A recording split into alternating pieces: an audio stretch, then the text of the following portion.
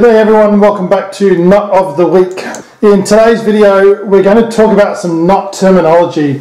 I thought that would be really useful because I know I don't always get it right myself, and I do appreciate that we're all learning. However,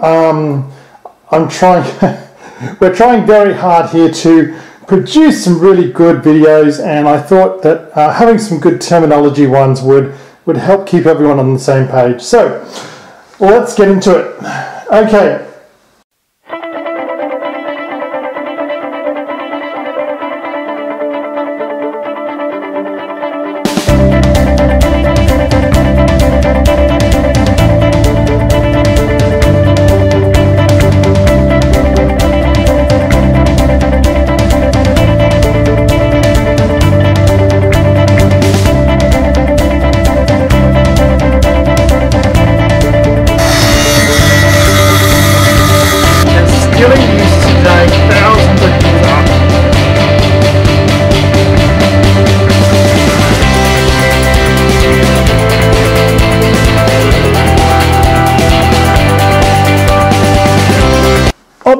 Obviously, there's a whole lot more we could talk about as far as rope terminology and knot terminology goes.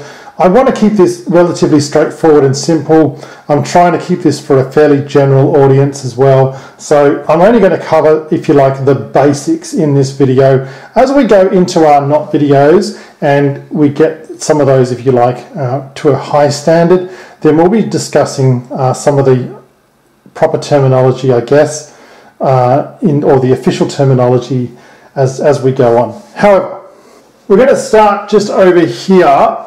That is called the whipping. Okay, so the end of this rope has been whipped to prevent it from fraying. This is a natural fiber rope and it will fray if not whipped properly.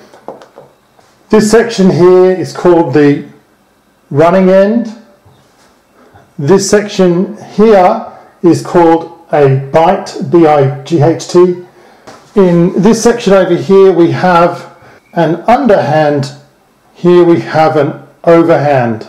This is called a turn, where we go around an object, in this case a piece of dowel, and this is called a round turn because we have gone completely circumferentially around the piece of dowel. This is now the standing end because I'm not working on this piece of rope. If I was using this to work with to tie a knot, this then becomes the standing end and the remainder becomes the coil. Righto guys, thank you so much for watching. Please like, subscribe and share. I'll catch you in my next video.